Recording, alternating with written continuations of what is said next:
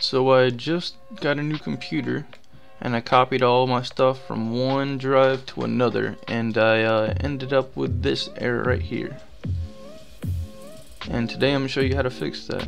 All you're going to do is open up Steam, right click on the SDK you're using, go to Properties, Local Files, and Browse Local Files. And from here you take note of your drive letter. Mine here is F for my SSD. You're going to want to open the bin, go down to gameconfig, always copy paste it so you have a backup just in case. Copy all of these M's, which is my old drive letter, and replace them to F in my case.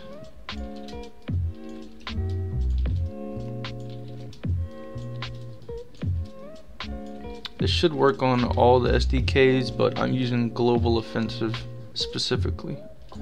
Now close down everything once you get that done and open it up.